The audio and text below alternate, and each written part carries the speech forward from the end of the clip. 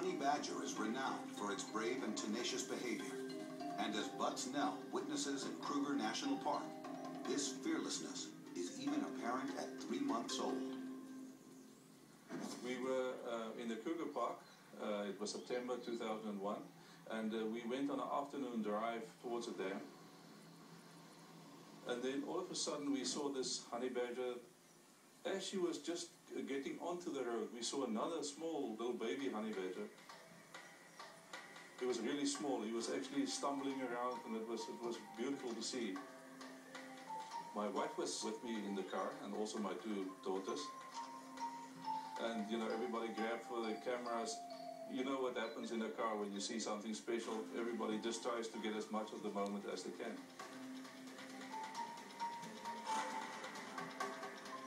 I think because we were there and the mother honey badger was a bit scared, she tried to get across the road as quick as possible. And then what happened was strange. The little one turned to the right, and he saw 2 zebras standing in the road. And he went up right to the zebras. Heading straight towards half a ton of zebra and their crushing hooves. Only then the mother realized what was happening, and she spun around and she really moved in quickly and jabbed the baby by the neck. It rolled up like a little ball, and she ran across the road and disappeared. It was very interesting the way the mother reacted, because she was actually thinking that the baby was following her the whole time, but the baby was more inquisitive than we all thought.